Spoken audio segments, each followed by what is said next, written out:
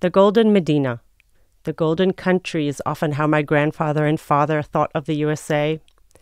It was a place with streets paved in gold. Opportunities galore awaited all those who made it to her shore. My immigration story is a relatively easy one. I was an English speaker and benefited from chain migration as a result of marriage.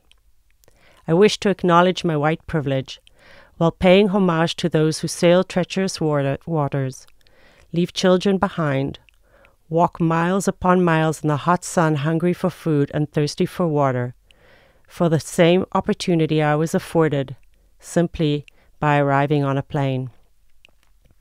I came to the Golden Medina and found it. Others come and find gates locked. They are turned away or worse, jailed, held in cages, and separated from their children. I do not believe that this is what our founding fathers or my grandfather had in mind.